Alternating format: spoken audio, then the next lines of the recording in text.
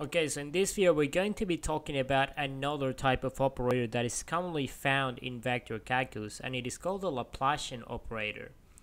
So basically what it means is that you have this nabla operator or this del operator, and it looks like it's square, but it's not actually square. It just simply means that you have the second derivative of some scalar function. So the way this works is as follows. You're going to apply this to some scalar function phi, and basically you're just going to add up the second derivatives of that scalar function. So you're gonna have the following: phi plus delta double set phi. So those are the second derivatives with respect to each of those variables. Now where does this actually come from? Well, the idea is that if you have the gradient of a scalar field, you know that this is actually going to turn out to be a vector. So it can be written in the following manner.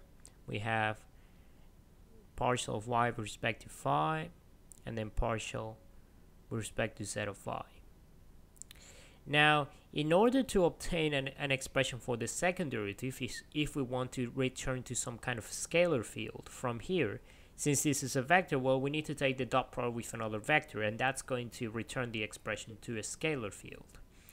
So one thing we could do is we could take the dot product with respect to the del operator once again of this gradient field, which is a vector in itself.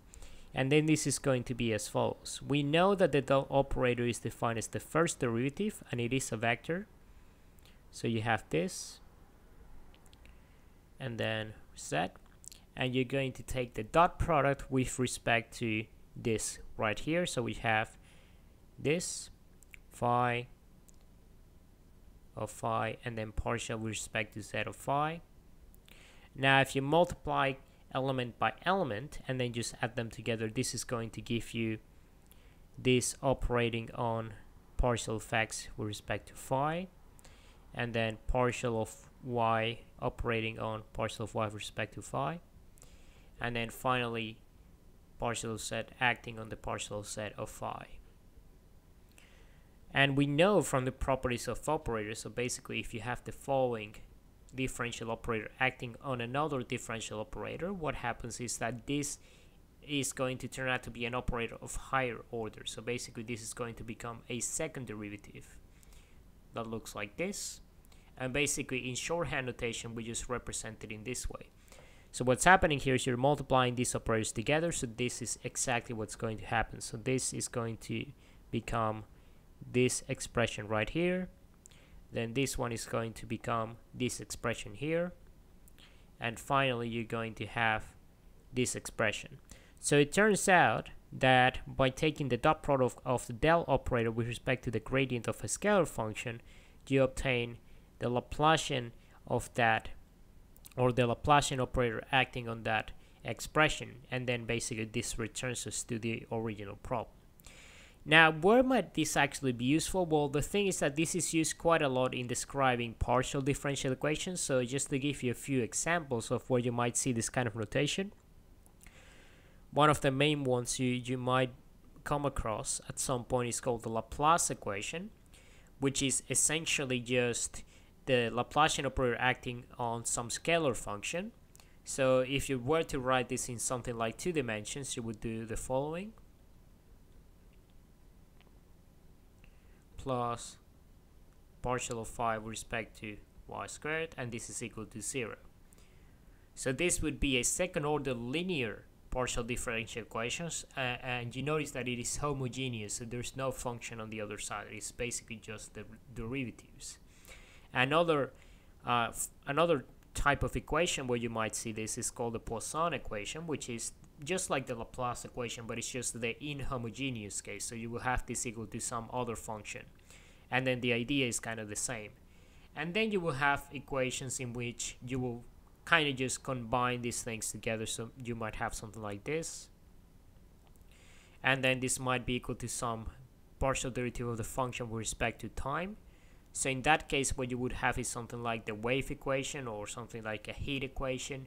So there are a lot of things that can be used, and normally, because this is such a convenient way of writing it, this is the kind of notation that is used. So the Laplacian operator in itself It's not something that we use to compute things, but it is something that we use to represent things in a more compact form. And just to show you how this can be used, let's have a look at some things we can do. So let's say we have the following scalar function. So let's have the function equal to x squared y plus z cubed x plus e to the x y. Alright, so now the first thing we need to do is, well, we could just take the gradient of this and then take the dot product or take the divergence of that gradient. Well, what we can do is just take use the Laplacian operator to operate on it directly. So this is what's going to happen. You're going to have this operate on the whole function plus second derivative with respect to y operate on the whole function, and then second derivative with respect to z acting on the whole function again. So in the first case, if you differentiate this twice with respect to x, what are you going to get? Well, the first time around, actually I'm just going to do it, yeah, it's going to be a little bit complicated, but let's do it. So you're going to get 2xy, so this is the first derivative with respect to x, and then we're going to have plus z cubed, and then here we're going to have plus y e to the xy. And of course this is going to become, because this is the first derivative with respect to x of the whole scalar function, we want the second derivative, so we differentiate this again with respect to x, we get 2y plus y squared e to the xy. And then here, what are we going to get? Well, let's differentiate it with respect to y once first, so this is going to become x squared, and then here we're going to have plus x e to the xy. And then once we differentiate it again with respect to y, this becomes x squared e to the xy. And then finally, with respect to z, well, this is just going to be 3z squared times x. And then one more time, this is going to become 6zx. So now if we put all of this together, it turns out that the Laplacian of this scalar field is going to be 2y plus y squared e to the xy plus x squared e to the xy plus 6zx. So that is it. That is basically what we're going to get. We could have gotten the same thing if we just computed the gradient of this function first and then just applied the divergence operation to it. So that's something that you can do just to show that this operation here is equivalent to that. But this is a general idea, and the main thing that we use the Laplacian for is just to represent partial differential equations that are very common in physics in a more compact form. So we won't dwell too much on this. It is just to let you know that this kind of operator exists. It is just called the Laplacian, and it is just the scalar sum of all the second derivatives of a scalar function or a scalar field.